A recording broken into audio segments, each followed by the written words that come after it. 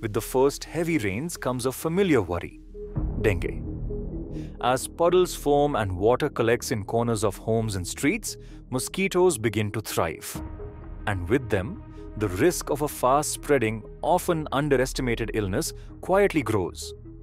Dengue isn't just another seasonal fever. It's now one of the most common and widespread mosquito-borne viral infections in the world, and it's hitting harder each year. Dengue is caused by a virus spread through the bite of infected Aedes mosquitoes, mainly Aedes aegypti. These mosquitoes don't need dirty or muddy water to breed.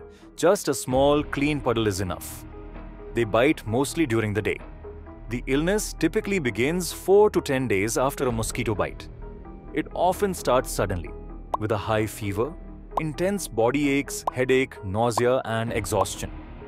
Some people call it breakbone fever because of the severe joint and muscle pain it can cause. In many cases, people recover within a week. But for others, especially children and those with weakened immunity, the illness can turn serious. Severe dengue doesn't look like regular flu. It can bring internal bleeding, difficulty breathing, a sudden drop in blood pressure, and damage to organs. These signs usually appear around the time the fever goes down, which can be misleading. What looks like recovery might actually be the most dangerous point. Over the last 2 decades, dengue has exploded globally. What used to be occasional outbreaks in a few countries are now large-scale health emergencies across continents.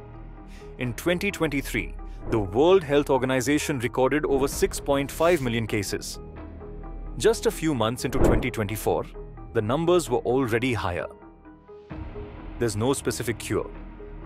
Care usually focuses on managing symptoms and catching early signs of danger. In a world getting warmer and wetter, dengue is no longer a rare tropical illness. It's a growing threat that's arriving with the rain and staying long after the clouds have passed.